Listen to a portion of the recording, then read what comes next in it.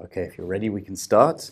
Yes. This is the speaking test of the International English Language Testing System taking place at Ross IELTS Academy. The candidate is Malihe Etesami. The candidate number is 91313459. The examiner is Samson Sees. Examiner number 443533. Good afternoon, my name is Samson. Would you please tell me your full name? Good afternoon. My full name is Segede Malihe Etesami.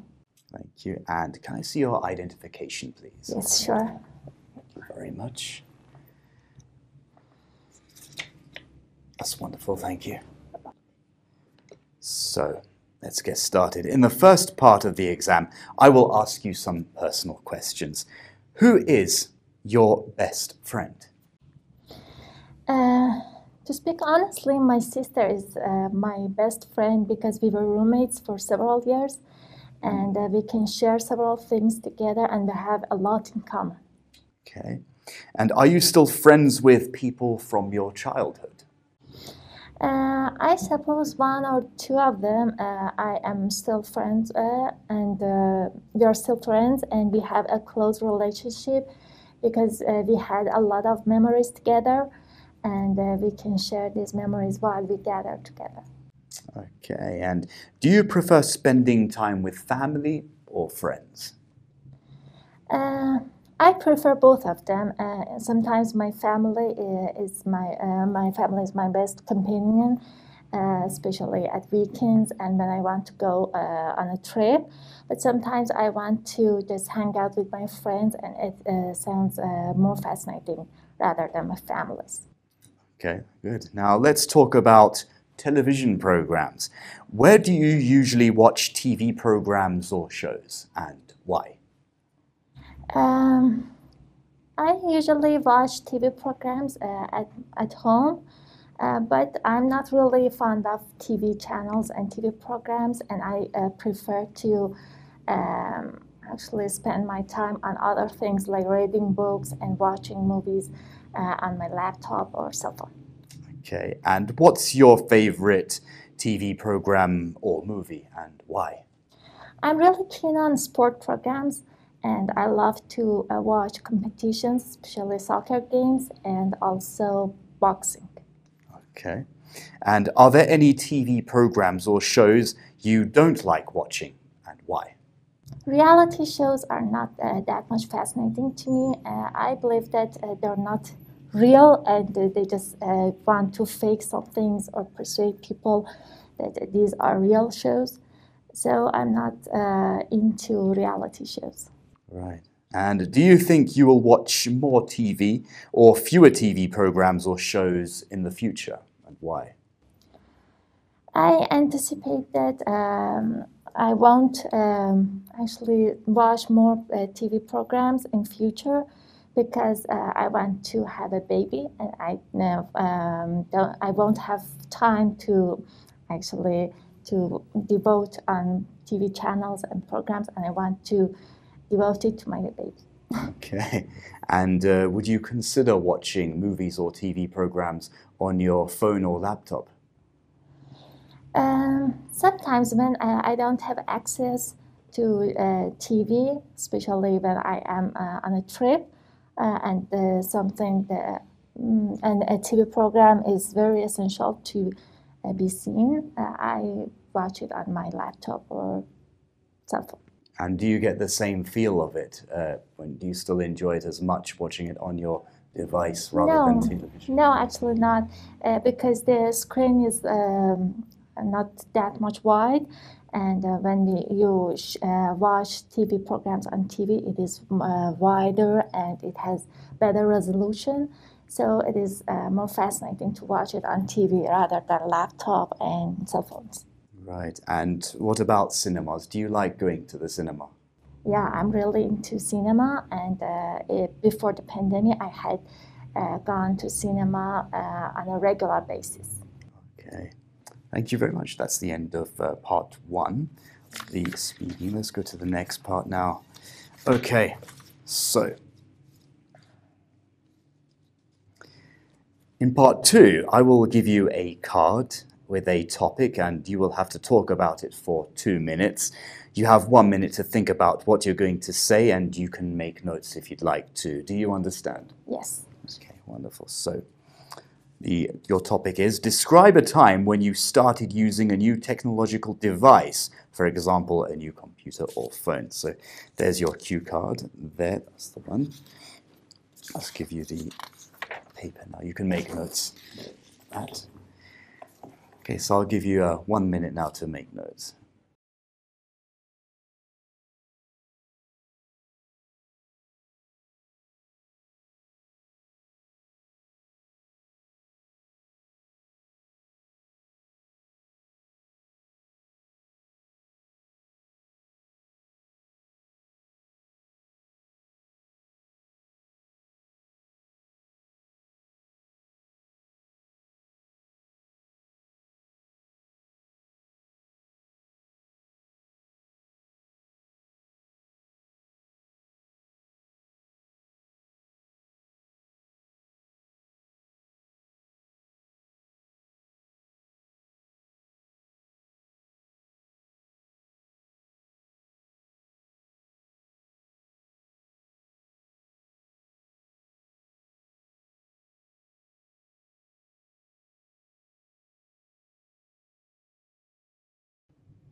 Okay, you may start speaking. Go ahead.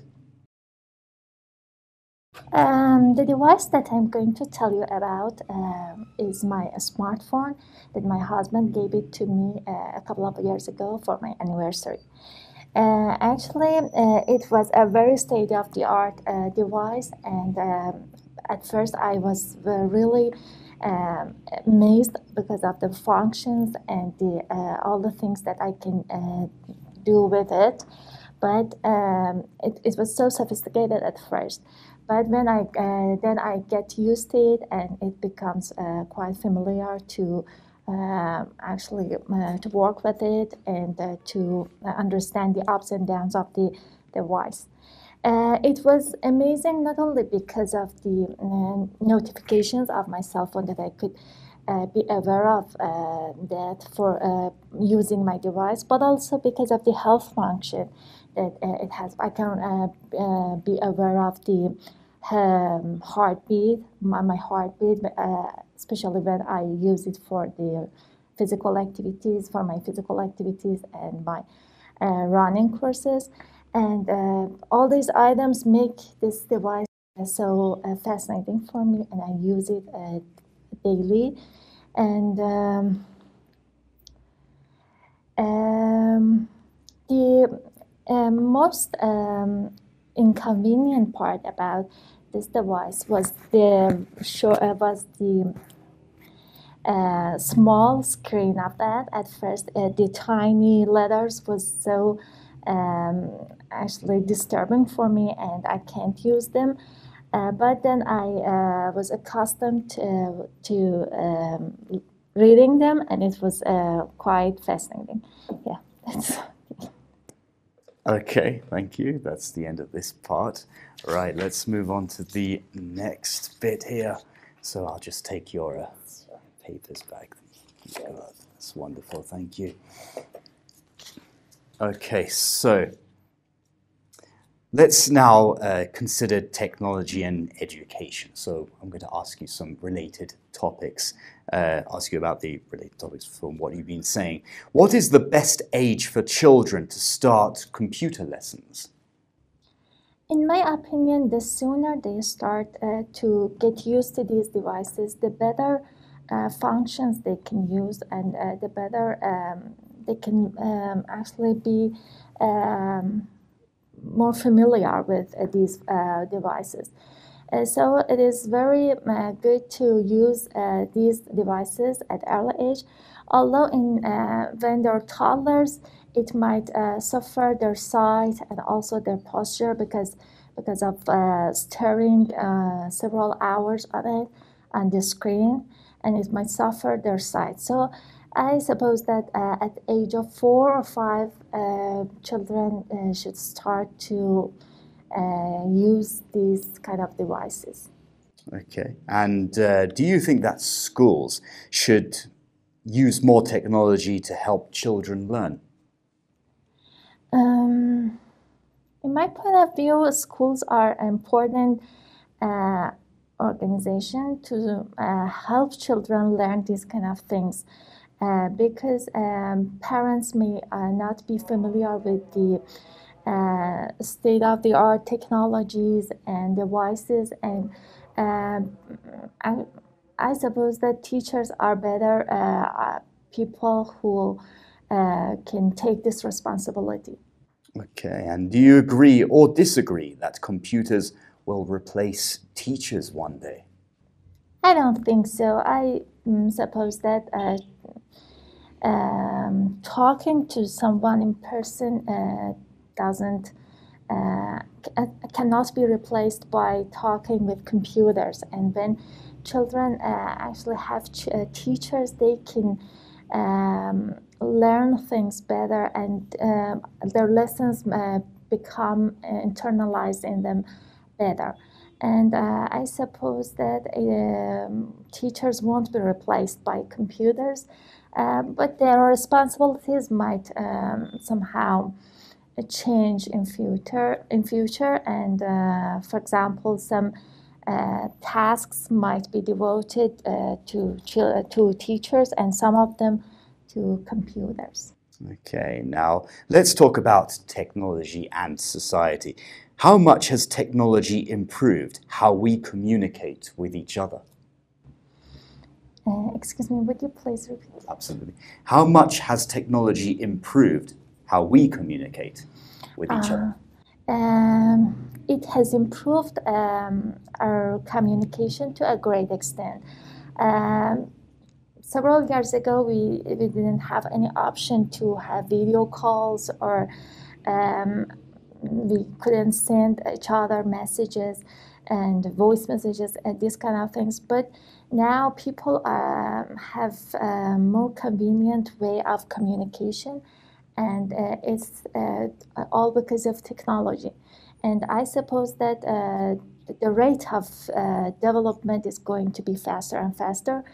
In some cases, technology might shock people in future. Yeah. Okay, and do you agree that there are still many major technological innovations to be made? I think so.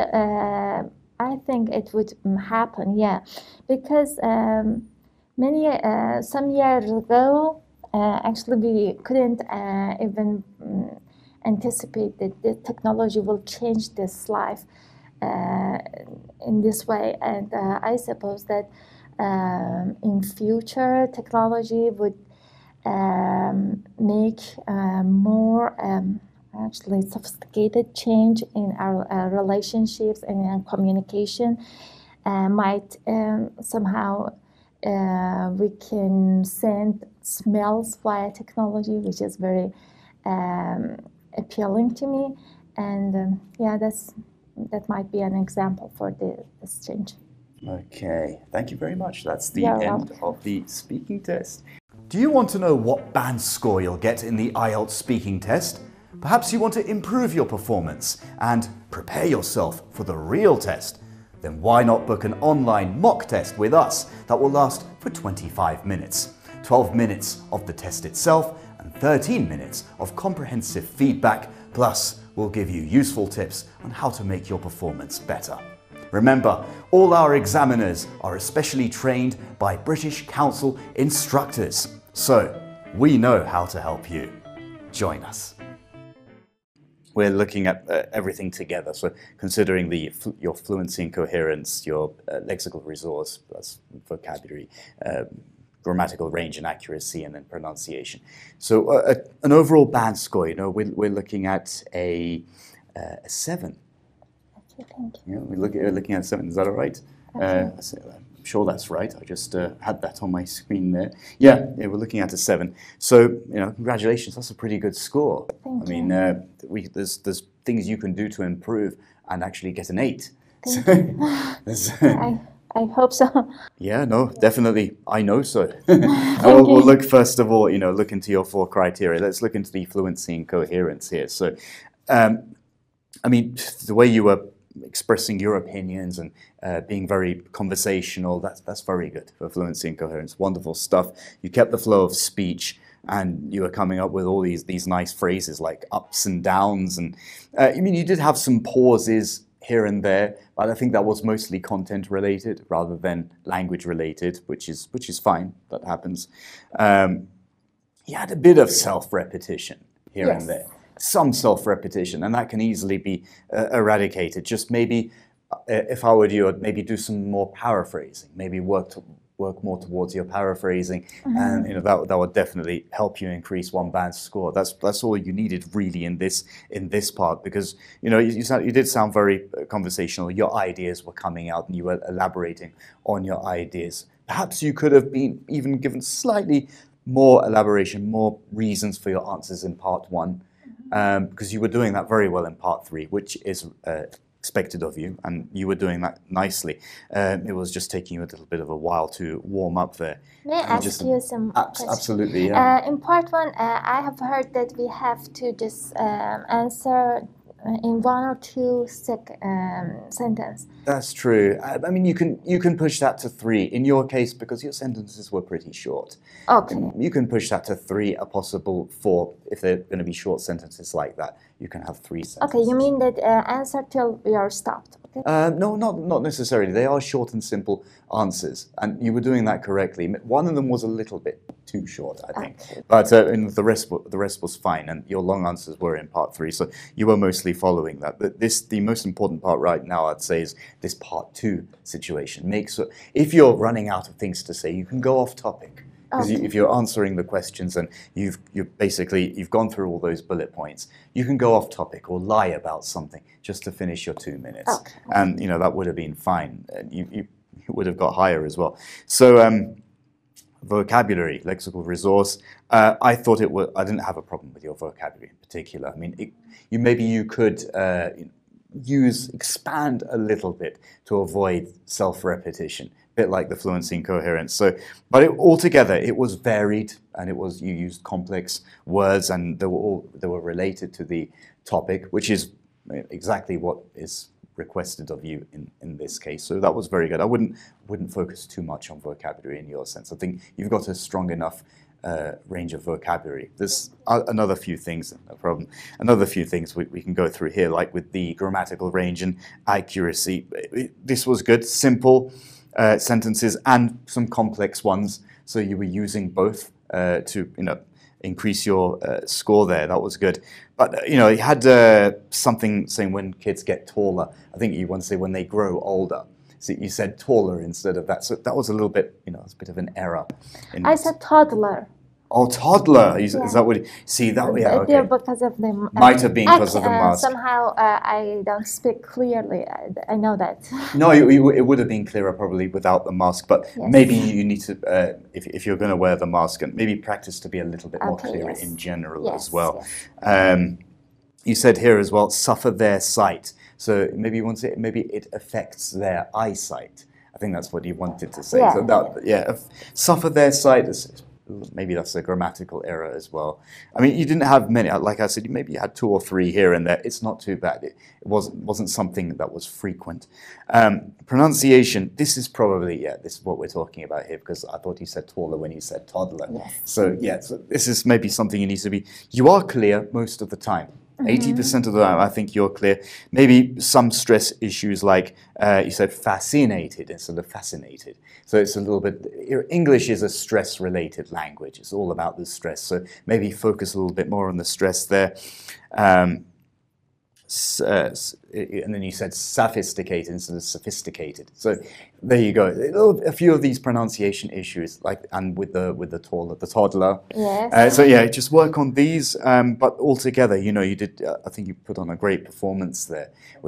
Altogether, it was a 7, and you just about made it. So that was good. But you can really make that more solid, especially with the the pronunciations. And stuff like that, and make sure you do speak for up to 2. The examiner will stop you when you're talking for 2 minutes anyway, so you don't need to pause and say, oh, that's it. Yes. That's something that really shouldn't be happening. But because you were only 5 seconds off, it would have been unfair to mark you down for that, because you had a good fair 2 minutes, almost 2 minutes of speech there. Are there any questions you'd like to ask me? Yeah, thank you. Oh, It's very useful for me. Thank you. I'm glad it is, and I wish you the best of luck. Thank you.